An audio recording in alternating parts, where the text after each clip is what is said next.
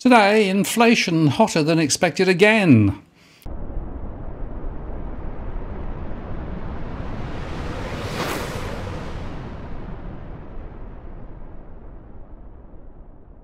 Hello again, it's Martin North from Digital Finance Analytics. Welcome to this post covering finance and problem news with a distinctively Australian flavour. Well, the Consumer Price Index, the CPI, rose 1.8% in the September 2022 quarter and reached 7.3% annually, according to the latest data from the ABS. Now, it was a broad-based upside surprise, especially in the core measures, highlighting accelerating inflationary pressures. And it means that the average working Australian on typically $90,900 a year would have needed an additional $6,637 a year in rising pay just to have kept pace with inflation over the past year. And of course, the annual inflation rate is way above the Reserve Bank's target of 2 to 3%, and that signals another rate rise next week. Now, the ABS said this quarter's increase matches that of the last two quarters and is lower than the 2.1% result in the March quarter this year. All three results exceeded any other quarterly results since the introduction of the goods and services tax and underlies the highest annual increase in the CPI since 1990. Goods accounted for a little over 3/4 of the 7.3% rise in the CPI over the last year, reflecting high freight costs, supply constraints, and prolonged elevated demand. The most significant contributors to the rise in the September quarter were new dwellings up 3.7%, gas up 10.9%, and furniture up 6.6%. Labour shortages in the house construction industry, leading to rises in labour costs, contributed to the rise in new dwellings this quarter.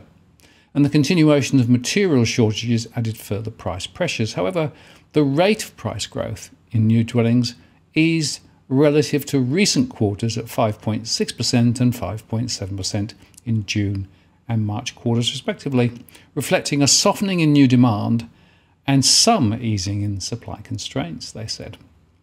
The rate of rental price growth in Sydney and Melbourne has increased this quarter, following a period of subdued growth since the onset of the COVID-19 pandemic in 2020.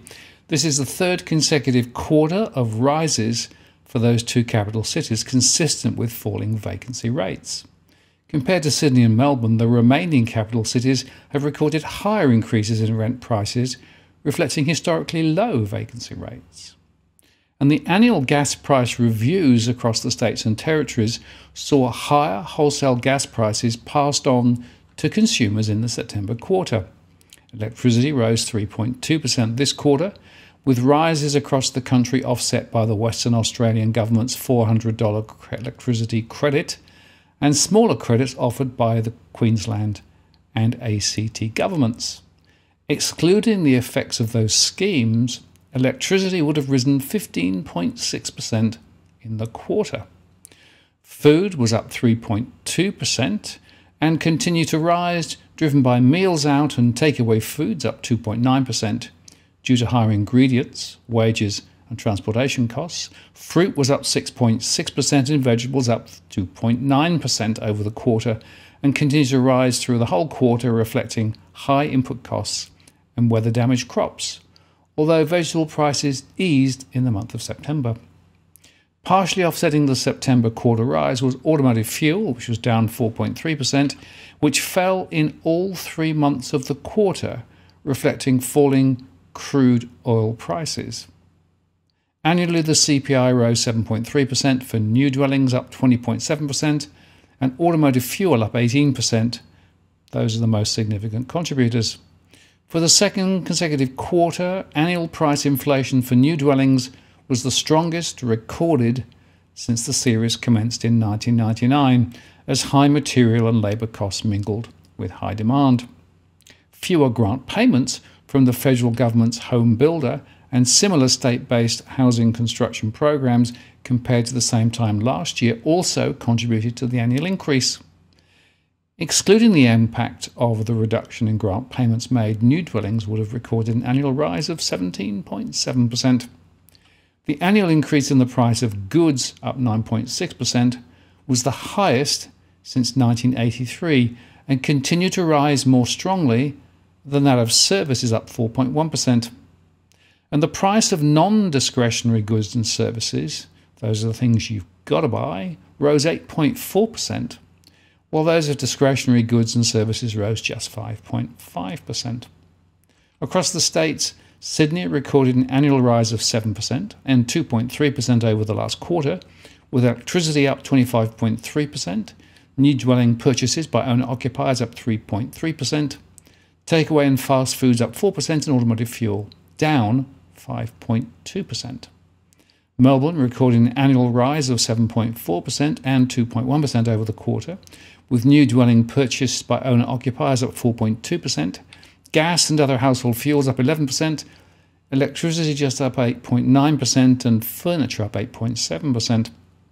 Up in Brisbane, well, Brisbane recorded an annual rise of 7.9% and up 1.8% over the quarter.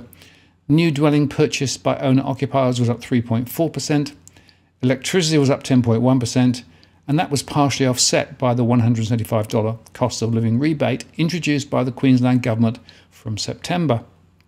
Domestic holiday travel and accommodation was up 6%, and rents were up 1.8%, and automotive fuels were down 5.1%. Adelaide recorded an annual rise of 8.4%, with 2.6% over the last quarter. New dwelling purchased by owner-occupiers were up 6.8%, electricity was up 12.8%, gas and other household fuels up 17.5%, and automotive fuel down 6.4%. Perth recorded an annual rise of 6% and was down 0.5% on the quarter. Electricity was down 84.3% due to the $400 household electricity credit introduced by the Western Australian Government from July. Automotive fuel was down 5.8%. New dwelling purchased by owner-occupier was up 2.7%, and domestic holiday travel and accommodation was up 4.8%. Hobart recorded an annual rise of 8.6% and was up 2.3% over the quarter. New dwelling purchased by owner-occupiers was up 6.7%, electricity was up 12%, takeaway and fast foods up 3.2%, domestic holiday travel and accommodation up 2.4%, and Darwin recorded an annual rise of 7% and up 1.9% over the last quarter, with domestic holiday travel and accommodation up 17.6%, beer up 2.2%, takeaway and fast foods up 2.6%, and new dwellings purchased by owner-occupiers up 1.2%. And finally, Canberra recorded an annual rise of 6.9% and up 1.9% in the quarter, with new dwelling purchased by owner-occupiers up 2.4%, domestic holiday travel and accommodation up 7.5%, furniture up 9.8%, and gas and other household fuels up 6.6%. Now, in line with the quarterly CPI, the monthly indicator also rose 7.3% in the 12 months of September, following annual rises of 6.9% in August and 7% in July. And the ABS said the largest contributors in the 12 months to September were new dwellings up 20% and automotive fuel up 10.1%. Food and non-alcoholic beverages inflation rose to 9.6% over the 12 months of September, up from 6.3% in June, and fruit and vegetables were up 17.4%, and that was the main contributor, and that was up from an annual rise of 9% in June. Now, underlying inflation measures reduce the impact of irregular or temporary price changes in the CPI, and for the second consecutive quarter, annual trimmed mean inflation was the highest since the series commenced in 2003, increasing to 6.1%, up from 4.9% in the June quarter.